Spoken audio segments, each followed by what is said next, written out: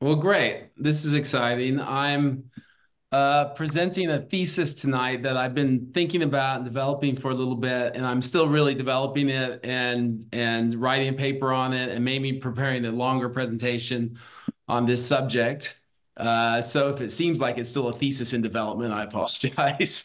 Uh, and uh, this is the kind of thesis that will probably assume a fair amount of integral knowledge. So again, if there's terms or things that you don't fully understand that I'm presenting, I encourage people to follow up with that. And of course, there's a ton of available literature and stuff you can follow up on. And I'm sorry if I'm in any way assuming things that people aren't familiar with. So that's my caveats. Ontological intersubjectivity and the return of the demon-haunted world. It was a fun title. And I'm going to start with the first part of that, ontological intersubjectivity, which is a great phrase. I love that phrase because it sounds very sophisticated. And also because it's kind of Steve loves to use this phrase, so I kind of use it as a nod to him. And I actually wrote a whole chapter about this phrase on in evolutionaries, and I'll just read a little bit of that just to kind of give you a background in that. Again, ontological intersubjectivity is there is the objective world, there is the subjective world, and then there is the world that we share between us that's in the interior of ourselves, our shared selves. We call that not subjective, but intersubjective. And ontological intersubjective means that it's not a phantasm of our neuroscience. It is real. It's a real dimension of existence, is ontologically real. And as I wrote about in Evolutionaries, I say, and just as we look at the external universe and see all of Darwin's endless forms most beautiful that have evolved in our biosphere, the internal universe, the noosphere, that's a term of that guy, Teilhard de Chardin, the noosphere. The intersubjective dimension has its own complex systems, structures, and forms of consciousness that are evolving. Just as we come to appreciate that the physical world is composed of a truly startling degree of complexity, and even the seeming simplest structure is composed of complex configurations of smaller and smaller networks of particles and energy systems, so too we do well not to underestimate the complexity of the internal universe. Every thought, every feeling, every reactionary emotion, and each complex vision, careful calculation, or intuitive perception is built upon vast networks of interlocking and interdependent thoughts, implicit and explicit conclusions, values, perceptions, agreements, perspectives, complicated processes, amalgams of images and ideas, psychological complexes, and archetypal patterns, and multiple layers of awareness. It is a vast internal universe, and the recognition of it helps to explain why the physical correlates of this dimension, human brains, are the most complex entities as far as we know in the universe. So that's ontological intersubjectivity. Now, the demon-haunted world is a term that comes to us from my first spiritual teacher, not really a spiritual teacher, but nevertheless, an important person, Carl Sagan. Carl Sagan, as many of you know, was the great science communicator of the 70s and 80s and early 90s. And Cosmos was the inspiration for many in my generation to become interested in science and cosmological matters. And I read Cosmos when I was a kid and loved it. His last book he wrote with his second wife, Andruyan, and it was The Demon Haunted World. And it was a kind of expression that science must provide a bulwark against the superstitions of the previous eras to rush back in and take over our world and our culture, and that we had to protect modernism. He didn't use modernism, he used science, but modernism from that demon haunted world of superstitions, right? And that's a beautiful thing, and the book is a beautifully written as he is a great writer and a great communicator. But unfortunately, I think the demon haunted world is coming back, but not necessarily in the way he thinks it was or afraid of it was, although in some of those ways. And I think we have to accept that the demon haunted world is returning, but how it's going to return and the effect it's going to have on us are interesting questions in and of itself. And ultimately, and this is the thesis of this, right, this presentation, is that I think it has to return and we have to let it return with all the good and bad that that's going to mean for the integral world that we want to be born. All right.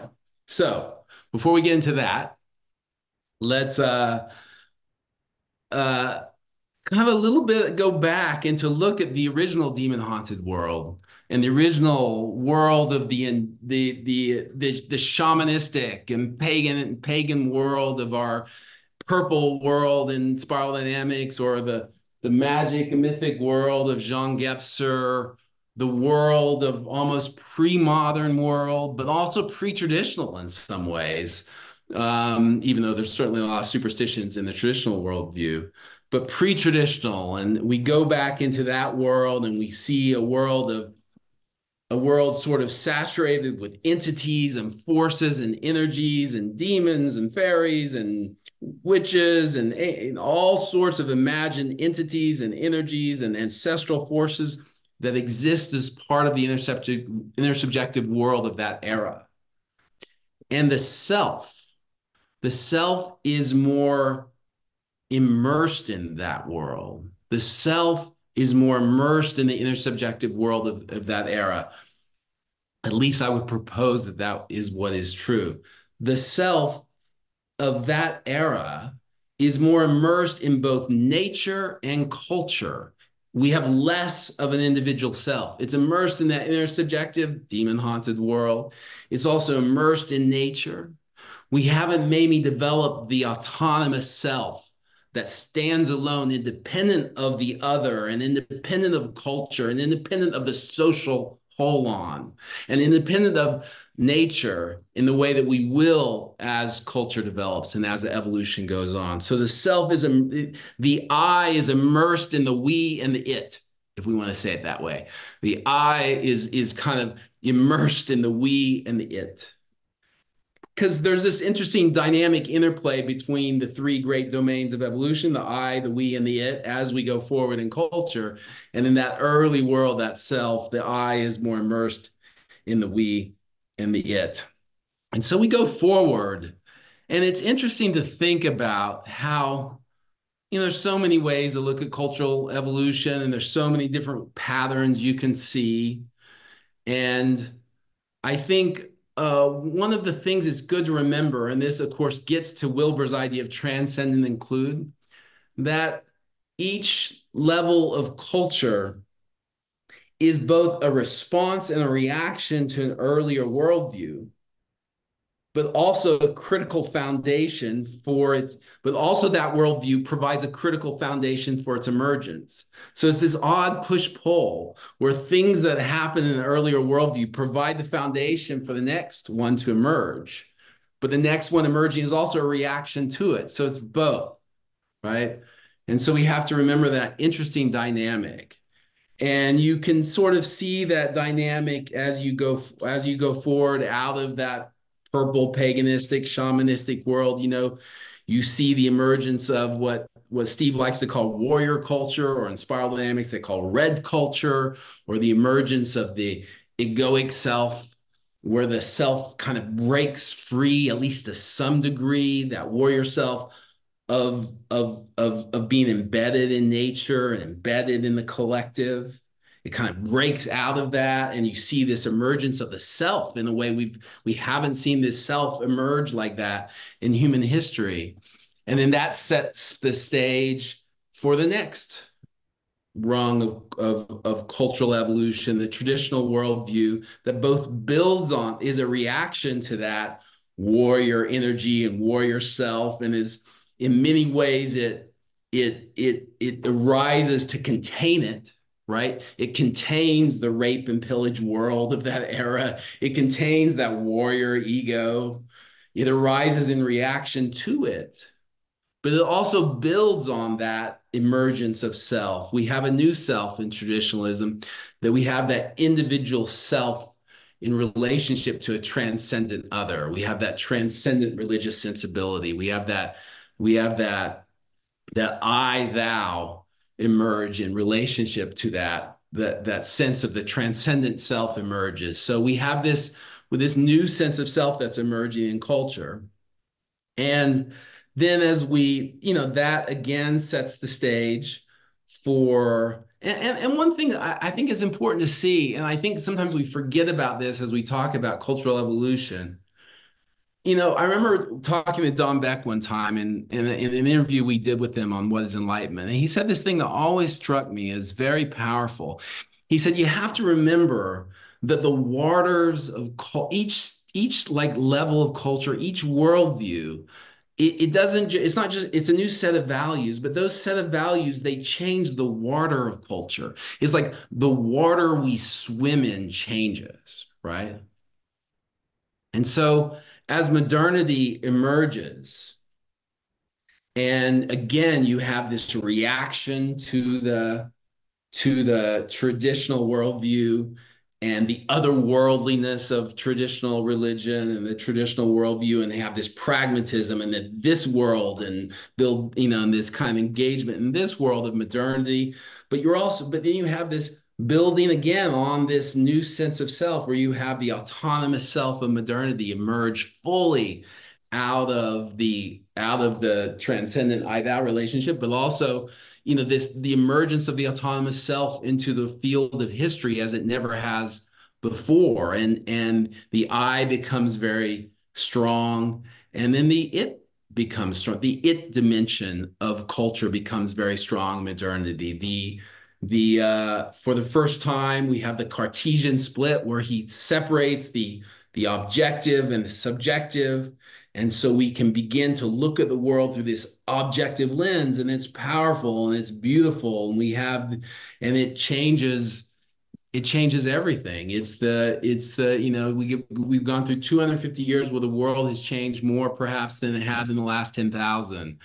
And modernity remakes the world, and we swim in those waters, right? We swim in the waters of modern culture like we don't even know it.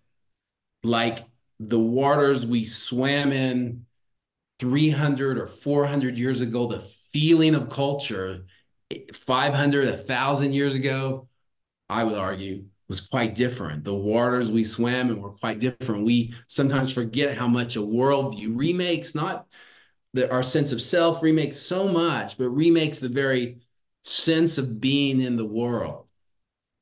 You can sometimes see in the early modern thinkers how much they almost assume the traditional worldview, that religious worldview. They're swimming in it, and they're expressing modernist thoughts, right? You see this in the founders a little bit. They're expressing modernist thoughts, and they're expressing modernist values, but they're almost swimming in the traditional culture. You still just see it so fully. That religious culture is so strong. But then you fast forward 100 years and you can see modernism has already remade the culture. Now we're not swimming in, in those early days, you couldn't really be an atheist. You could be a deist, or you could be, but 100 years later, you can be an atheist. You can be all kinds of things, right? So modernism slowly, but not that slowly, remakes the waters and re-envisions the waters of culture to the point where now we almost take that for granted. We almost assume, because we've been living in that for so long.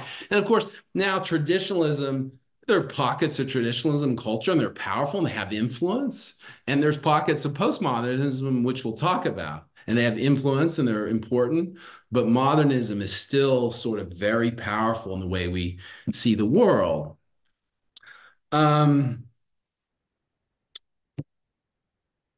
So with the advent of modernism comes this very unique thing. We have this advent of science and of the objectification of the world and the investigation of the material world, right? As a reaction to traditional culture, which was so concerned with the other world. And it's so powerful in and of itself. and that is so successful in and of itself, and technology and science and everything. But we're so obsessed with the objects of the world and the it dimension that we almost collapse now in the same way, like I talked about in that earlier shamanic or purple world, like the I was almost collapsed into the it and the we. Now the it and the we, the we and the I are almost collapsed into the it, to the extent that we live in a material world. And if you believe, many dimensions of science over the last 100 years, we live in a dead world. We almost don't get out of physics. We're not even sure we're alive. We're not even sure life is significant, much less conscious, right? We're not sure we're conscious. We're not sure consciousness exists. We're not sure life is anything significant, right? The Cartesian world was so successful. It's like the operation was beautiful and perfect, and the host totally was killed. We were killed, and the intersubjective world does not really exist, and we're not even sure the subjective world actually exists, right? It's just phantasms of neuronal firing, right? And so that's both the incredible success of modernism and all its rot, right? And also the disaster of it, right? The dead universe that we find ourselves in. And it speaks to the power of modernism that it's had that much impact. Now, so we've gone from a world in which we have perhaps, attributed all kinds of magical and mythic attributes to the forces and the energies of a world to a world in which nothing is alive or even conscious, and in which the world is reduced to physics. But that is changing, and it's been changing for decades, and it's going to change a lot more. Because as we come back to the postmodern age, and by postmodern, I'll just step back for a minute and say here that by postmodernism, I mean what Don Beck means by green, progressive postmodernism. We can put it that way. There's so many ways to put it. Now, postmodernism has an academic meaning that is only partially what I mean here. When I talk about postmodernism, I'm not talking about like three major currents of culture, often a progressive culture, which are on one hand the ecological movement of the 60s and 70s, the social justice movement, and also the consciousness movement, right? Those three pillars of postmodern culture, right? The ecological movement in all its forms, the social justice movements in all their forms, and the consciousness movements, that's the I part of it, right? In all its forms, right? And the consciousness movements, of course, react. And I think sometimes the consciousness movements, and that maybe it's just because that's the world I've moved in for so long, but they sometimes get short shrift in the culture, but they actually maybe have been the most powerful of progressive or postmodern culture, and the most influential, but not the most obvious to the media. And in some respects, maybe the most important. And one of the things they are doing in the world is they're pushing back against that dead universe, right? They are reanimating that universe.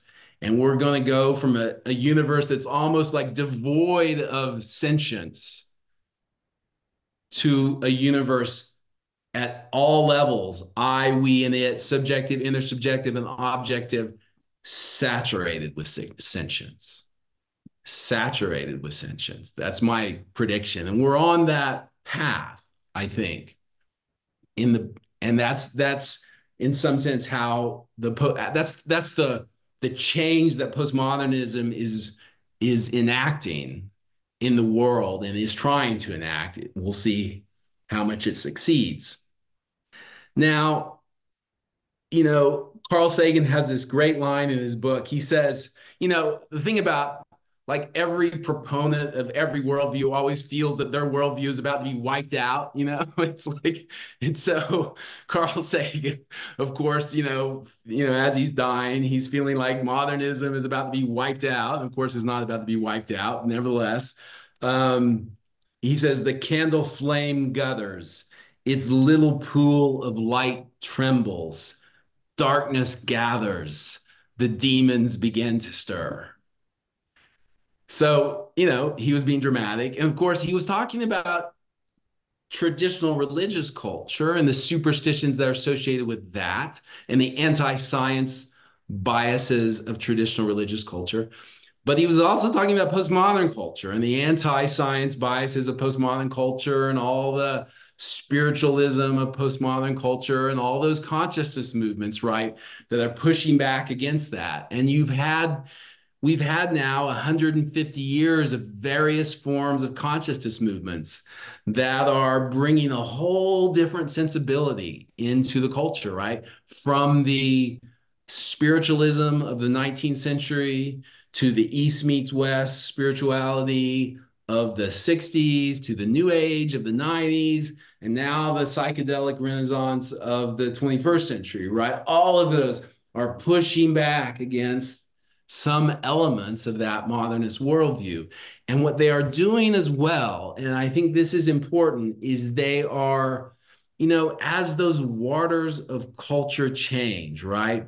It's like science, and to some extent, religion did this too, because you have to remember that religion, despite all its own superstitions, it pushed back against the pagan and shamanistic world of purple and that magic mythic. It pushed back against that because it competed, right, with their religious sensibilities. So it tried to shut out a lot of that stuff. And then science sort of completed that work and shut out religion and shut out all of these elements and shut out what? Well, at its foundation, shut out consciousness, I and we, consciousness in all its forms as being rich and ultimately ontologically real. Now, one of the things that postmodernism is doing is like modernism held a membrane against that world, but postmodernism is inviting it back in, right? Little by little, it's inviting it back in. And it's with every major movement in the postmodern consciousness saga, from spiritualism 150 years ago to the psychedelic renaissance of today, it's thinning that membrane, right? And the demons are stirring, right? They're coming back into the world. And I mean that as a kind of a funny thing in some ways, and I mean it, but it's also true in some sense. All of that is coming back, and it's going to be interesting. And it's going to change the waters of culture in all kinds of ways, which I don't think we have fully appreciated up to now, and which maybe we can't even predict. And I think, and the latest version of this is psychedelics, which I think are going to have a huge impact on that. And the progressive spiritual forms in all its forms. I laugh about this, but I won't talk about UFOs on this because I know Steve's head will explode. But I sometimes joke that may be part of this too, right? We don't know what's going to happen with that. That's a whole nother world. But the demons are stirring. That demon haunted world is coming back, and it's going to have its way in some form with culture. All those shamanistic things, of course, it's going to be different. It's going to be different. A world that's saturated with sentience is going to roll over the modern world in the next few decades, more and more and more, I predict. And there will be great things about that, no doubt, and there will be dangerous things about that, no doubt, and weird things about that, right? I said the return of all the demons, literally and figuratively, the conspiracies, the superstitions, the further erosion of common truths, right? We become subject, or imagine we are, to the forces and energies of those worlds.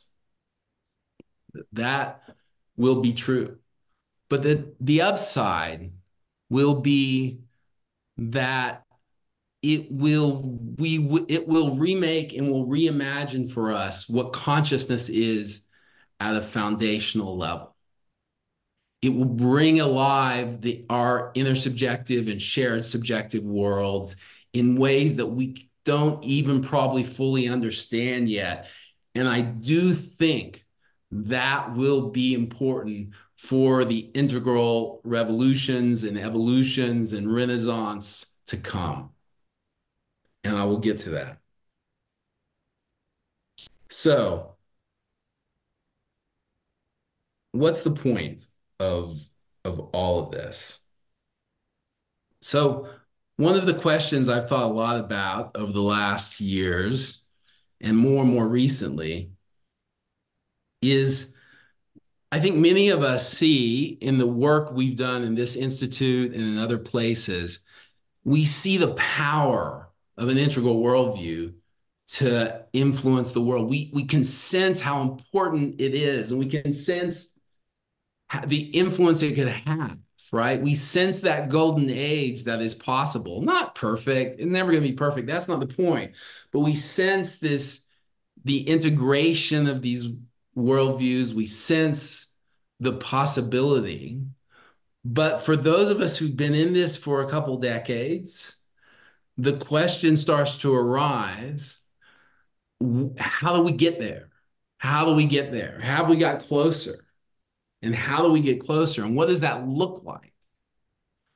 And so that's the question that sort of I'm addressing in this paper. And I think of two different avenues that the luminaries in the integral world have sort of pointed to. And I'll start with Ken, right? So Ken in 2000, whatever it was, two, wrote Boomeritis, right? And his point was,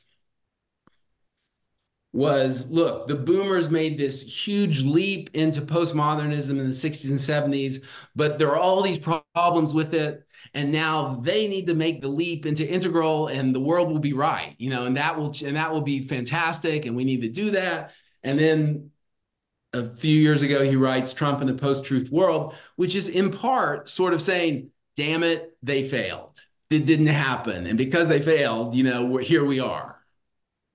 Okay. True. But it was never going to happen. I mean, it seems obvious now, and there were a lot of good things about boomeritis and the whole way of problematizing for the first time the downsides of postmodernism and being able to look at those objectively. And I think it helped people to see all kinds of things that they wouldn't have seen otherwise. But it was never going to happen for a generation to make two huge leaps in the same lifetime. It was not going to happen. And in part, I would argue, because postmodernism still has work to do. And we can't have, just like you can't have a postmodern renaissance in 1880. You can have it in 1960s, right? Because the work that modernism has done by that time is powerful and ubiquitous, right? We sometimes forget it's not just the problems of modernism. By that time, you see the problems of modernism, right? You see those tremendous problems of modernism. The environmental problems have become global, right? But it's also the success, right? You have the middle class, the ubiquity of wealth for the first time in history, probably, right? The ubiquity, not everywhere, but the ubiquity of it. And it gives rise to this new renaissance, right? That couldn't have happened in 1920 because it was too small a layer of culture, right? Modernism was not successful enough. And so I would say in the same way, postmodernism hasn't been successful enough. So what will that mean for it to be successful enough to get to that point, right? Where we can get to where we need to get, where we want to get, into opportunities that we see for an integral remaking of the way we understand the world. And so that's one. That was Wilbur. And the other was Beck, who liked to say things like, looking at the world through a cultural lens like to say things like, well, we have orange modernism and we have green postmodern pluralism. And maybe people can just touch lightly, maybe modernists can just touch lightly on postmodernism and then move to integral, right? That's the idea, right? And I like that idea. I want that idea to be true. God darn it. I'd love it if that were true. I've had a lot of people say that to me over the years. I don't think it's true. I mean, it could be true. Maybe it will be true one day, and it's partial, and maybe for the occasional person, whatever, that's fine. But my worry is it doesn't really speak to how this works. It doesn't speak. And so this is where I get to when I think about, Steve and I have made a lot of common cause over the years with beautiful people in the mainstream, in the modernist world, who are almost proto-integral.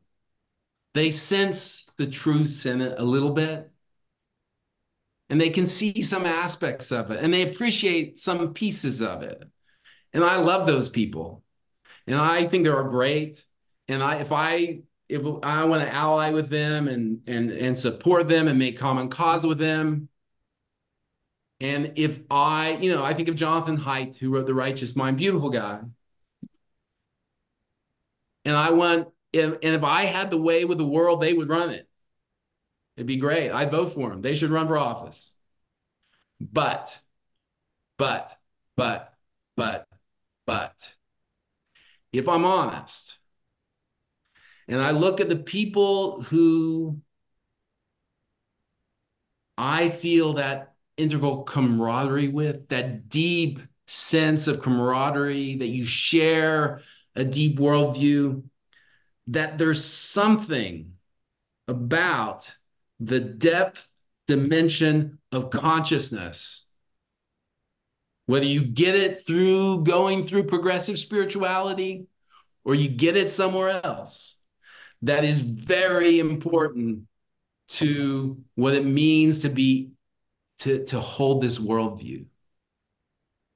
Those deep not just this deep intersubjective dimensions of consciousness, those depth dimensions, when you can see those ecosystems inside you and inside others, and you can move through them, when you understand those dimensions of the noosphere, what Teilhard de Chardin, when he talked about seeing, he was talking about that integral cognition, to see those dimensions.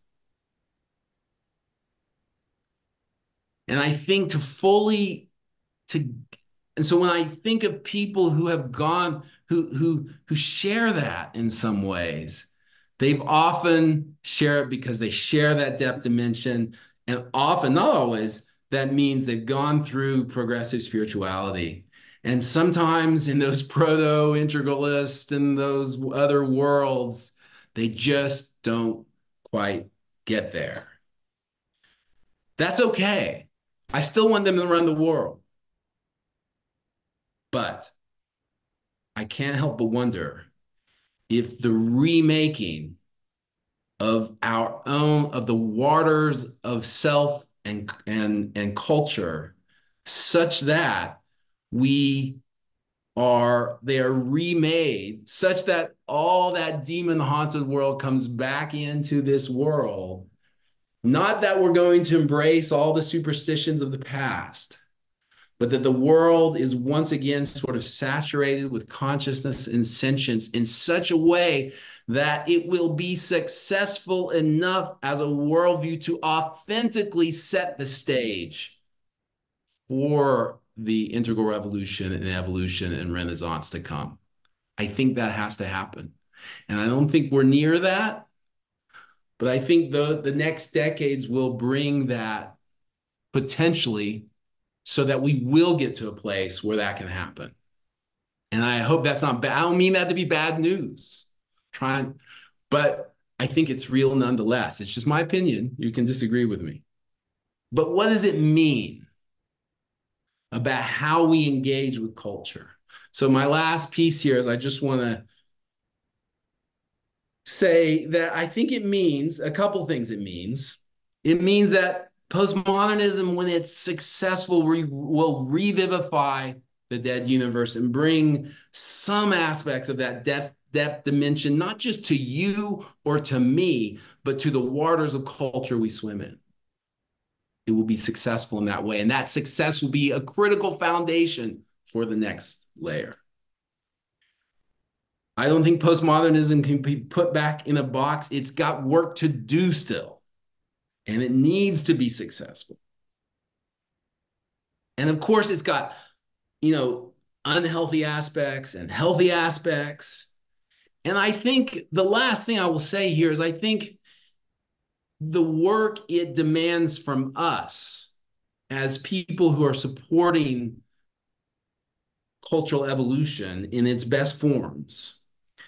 For many years, I have often thought that the work, at least that I found myself most interested in, was, I don't know how to say this exactly,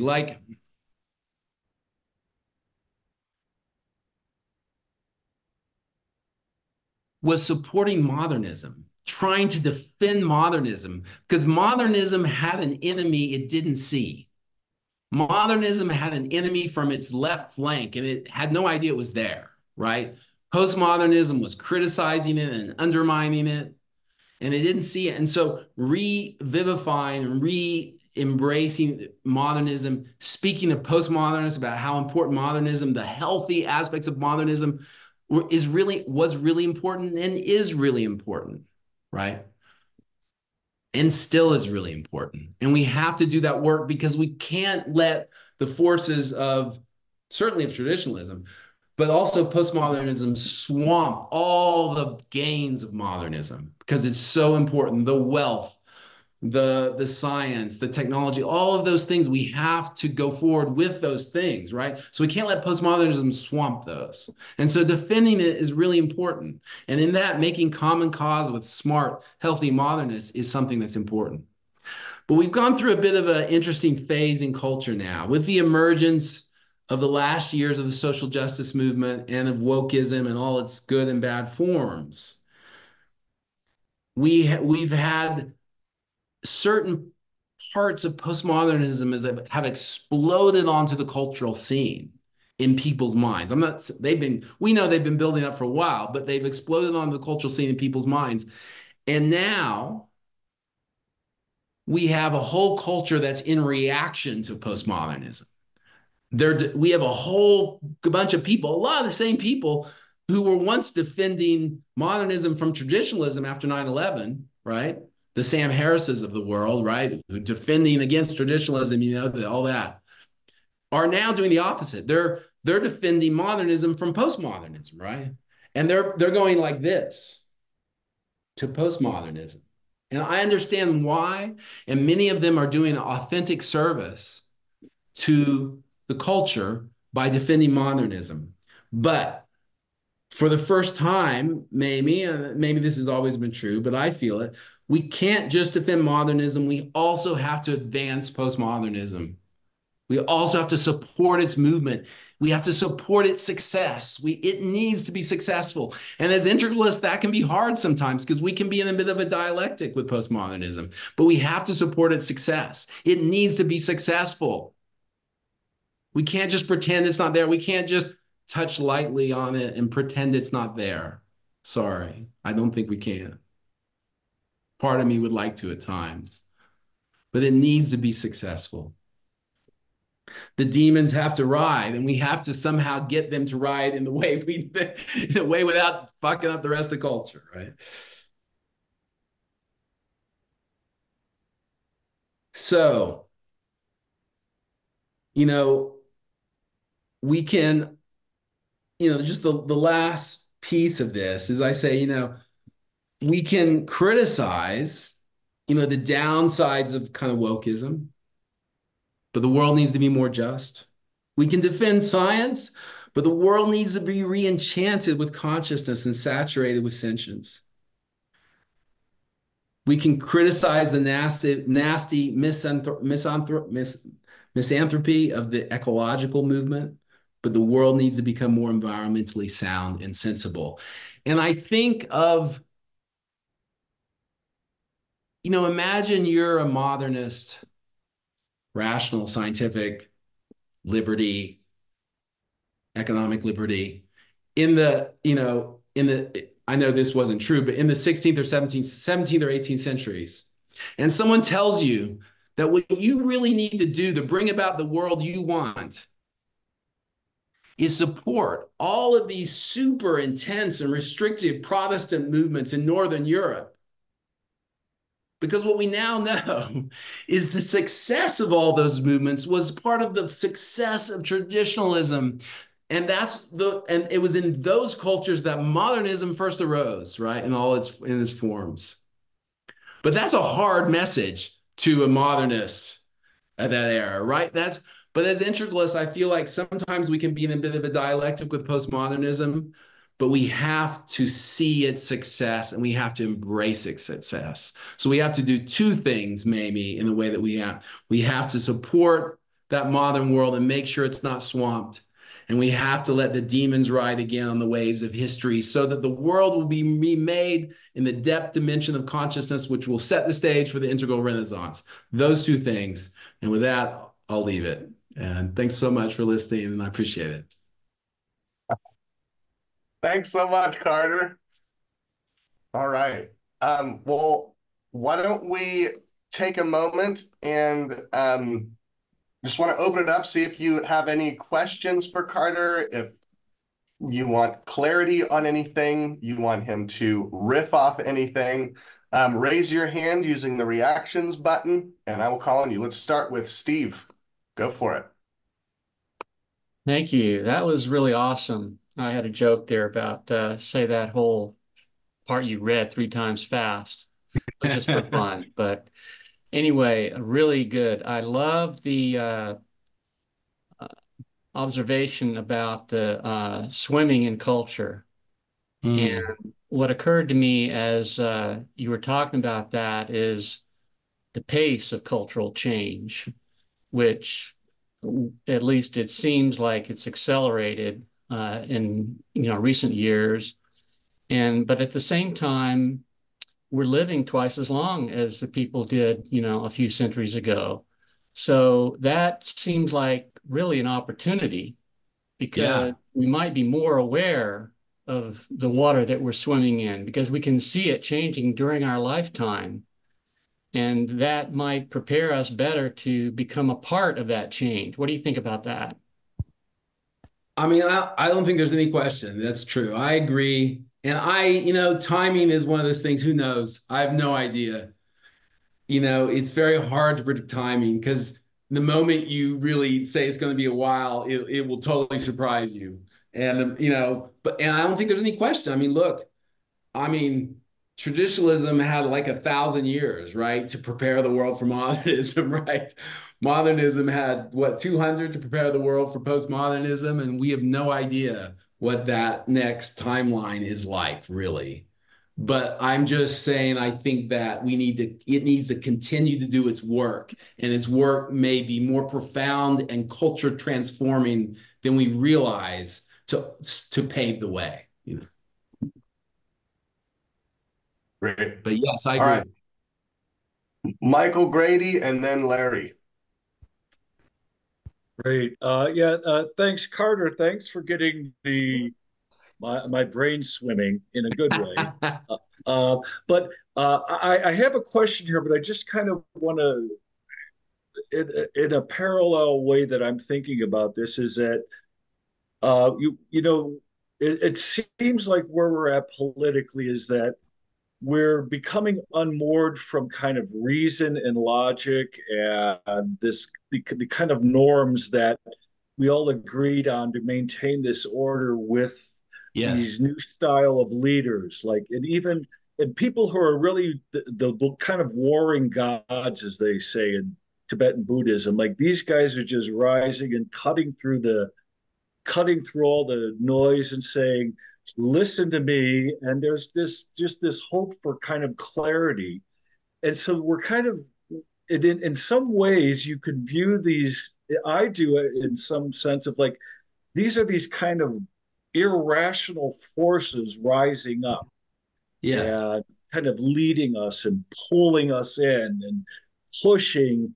And then sometimes I'm like, no, what's going on? But it's also, you have to give consideration to like, what if this is evolution pulling and pushing us in a direction we don't want to go, and it's a phase, and it's something that kind of scares me. It's demonic, but also like we have to move beyond how we thought about things. And then also what's under attack is just the whole notion of Western liberalism as a geopolitical force. And so like these authoritarian, what I view as backwards demonic forces are kind of rising up and gaining, as you say, this might be happening. These forces are rising up and getting more influence. And then just one final, because just very intriguing, Elon Musk said today about Sam Harris, who's one of the most rational people.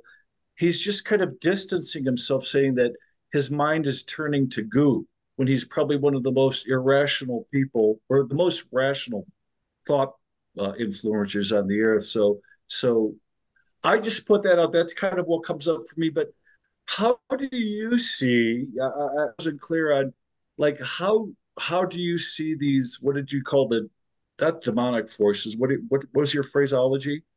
Was it Demon the haunted. shadow? The what? Demon haunted? Demon haunted world inhabiting our world, because we might be looking right at it, but how do you see it? Well, I think you expressed a lot of the dangerous currents that are part of the undermining of the modernist order. And that will, and I think those are the dangers we have to work against to some degree, right? But I think because as postmodernism in its various forms undermines modernism or pushes against modernism or pulls that membrane away of culture, it allows other regressive forces to also attack from the other side, right? It weakens the defenses overall, right, of the Western liberal order or whatever that was. And so and I don't think we're going to put that back together in the same way. We're going to have to find new alliances and new ways to put that together in a way that includes more of postmodernism and I don't know what those look like, right? But I think we got that is, again, you described the dangers I worry about. And it's one of the reasons why we have to defend modernism. But we have to defend modernism in a way that doesn't just bar the door of history to the way in which postmodernism is trying to remake the world, and that takes some serious wizardry. I acknowledge, but Yeah. and there's going to be different forms of it that emerge, and I think we all have to be on the lookout for the healthy forms of that emerge, so we can support them and give them life and energy, as opposed to so many of the unhealthy ones. Yeah. And just one final point is that, when we get in touch with that language around these demonic forces, like it's the Tibetan New Year, which is the wood dragon. And I've kind of listened and the wood dragon is kind of that fierce energy. You know what I mean? So it's very animating. It kind of gives you a sense of, fuck yeah, I need some dragon energy to push back on all these forces. I like You know? that. And why not? So, but yeah, just some other thoughts, and I'll turn it over to somebody else. Thanks. Thank you. Thanks, Michael. All right, Larry, and then Michael Abrahamson. Hello. My question is that I was moved by the plea for the success of postmodernism, and I started to wonder about what that would look like. And I was wondering, Carter, if you would say that the veganization of the world would be an outward sign of the success of postmodernism. Are you a vegan? I'm working on it. I like the idea of it. I had a, Yeah. but it seems to me like it's a necessity for the planet. Well, Um, I'll tell you what I really think is that I'm a 30-year vegetarian, so I'm not a vegan. But what I really think is a deeper concern about the nature of and the success of animals on the planet in all various kinds of forms, including how we eat them, would be a example of success. Well, that doesn't mean everyone has to be vegan or anything like that, but and in the long run, maybe we'll have lab-grown meats and that will take care of itself. But I do think that a deep concern about the nature, again, the nature of these sentient creatures we share and their success and their thriving as is a huge part of what postmodernism success would mean, I think. Yeah. Thanks. Thank you. All right, Carter. Steve, go ahead, and then Brad.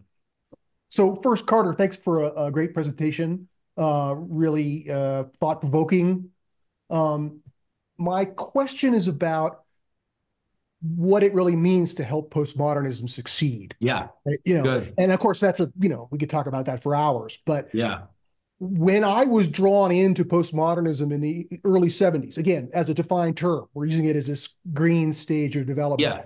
Right. The thing that attracted me the most was what we're calling progressive spirituality, right? I guess the consciousness movement is a good way to phrase, whatever is left of it today.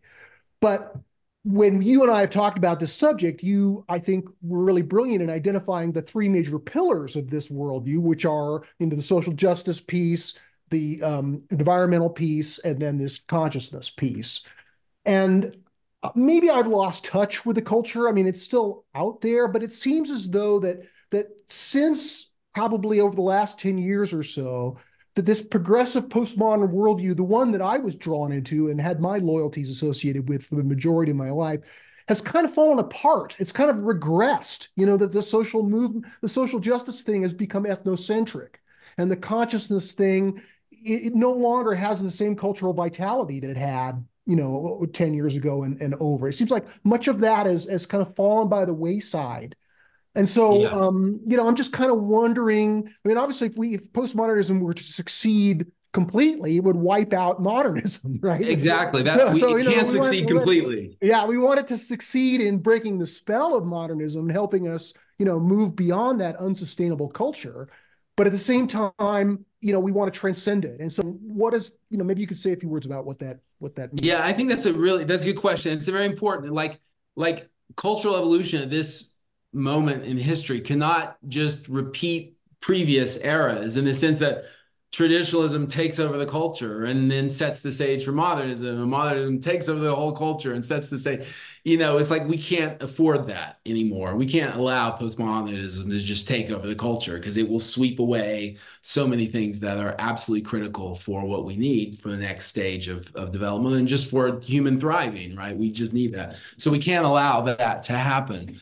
But I think you're right. And I do think, well, there's a lot of pieces in there, Stephen. It's a great question, but I think that I think that's right. I think woke, it's some of the social justice movements have become ethnocentric and are in some ways the least healthy forms, and have produced the antibodies in modernism, which on one hand are a good thing, but also aren't necessarily helping the positive versions of postmodernism either. And so that's a problem in the way that dynamic has sort of got stuck in culture, and we're going to be dealing with that dynamic for at least a decade or so, So I still think that and I think the consciousness movement lost a lot of momentum after the financial crisis and I think that was because that was such a hit in some ways to the wealth, to modernism, and to all the success of modernism. Like the consciousness movement is so built on that it costs some of that. But my hope is it's going to find its feet again, and it may be finding its feet again. I think we'll see what that looks like. But just in the last couple of years or a few years, I felt like that movement is maybe beginning to find new traction in culture. And that's my sense. Now, I think we won't know for sure for another decade, but my sense is that maybe that there's a new kind of push forward in that piece of green. And I hope that will be very positive. And I hope that we'll have another push to bring kind of the depth dimension of consciousness into the culture in a way that will set the stage for what we're looking for, which is which is a potential integral emergence. So that's my reading on it. But in a way, I didn't feel like that 5 or 10 years ago. Now, maybe that's just me. And I'm not always in touch with, I don't know what the 20 somethings are doing necessarily either.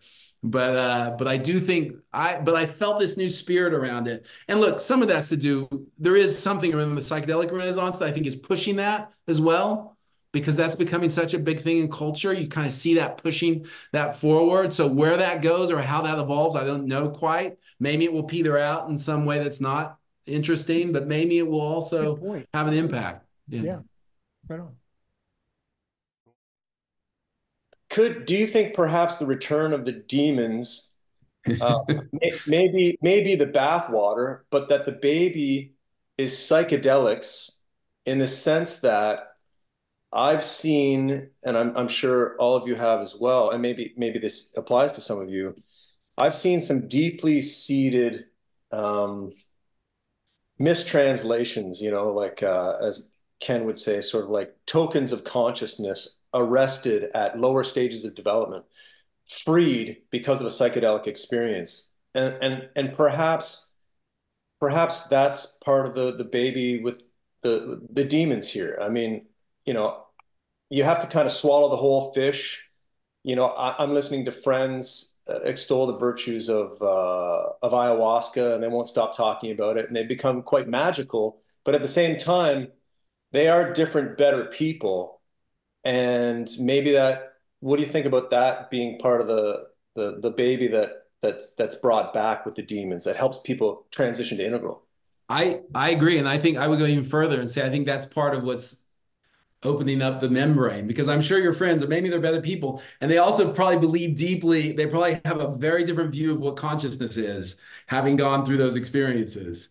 And a different sensibility of what that is. So I think that's part of it. I do. I think it's going to have a big impact. I think it had a big impact in the 60s, right? It kind of was part of the explosion, and then it kind of went underground for a long time. But I think that in the 2020s, it's going to have a huge impact. Yeah. Okay. And thank you. That was. And I should say I've done psychedelics recently, and I never really did psychedelics before, so that may be entirely colored by my own experience, but I don't think it is, so we'll see. Yeah. Okay, cool. Yeah, it is a really great talk. It seems like what you're expressing is a healthy teal. And my perception of a healthy teal would be a worldview that supports a healthy green and a healthy orange and a healthy amber and a healthy red to all be present simultaneously. That's my perception of healthy teal. Yeah. And so that seems like a overview of what you're proposing here. And who knows what that exactly will look like. I mean, we don't know, but that's. I hope so. Yeah, I hope so. And I think that's right. I think ideally that's right. And I think, at different moments in culture, different currents are stronger and maybe require a different response or different, but overall, what you're saying, I totally agree with. Yeah.